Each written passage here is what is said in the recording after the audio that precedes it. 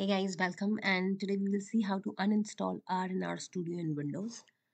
Very simple explanation. So you go to these settings, and if it is not here, search in the search bar and write here settings.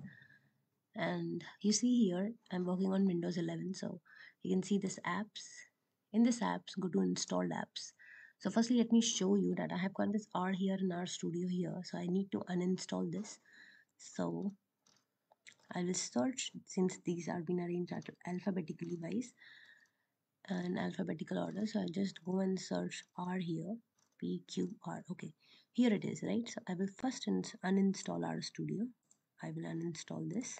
Oh, yes, and it will uninstall all the packages from that location and all the executable files, the resources, the app, the binary files and formats, PDFs, everything that it has downloaded. So as you can see that this has been deleting the files permanently and uninstalling it from my machine. Yes, and it has been completed. So I can write here close.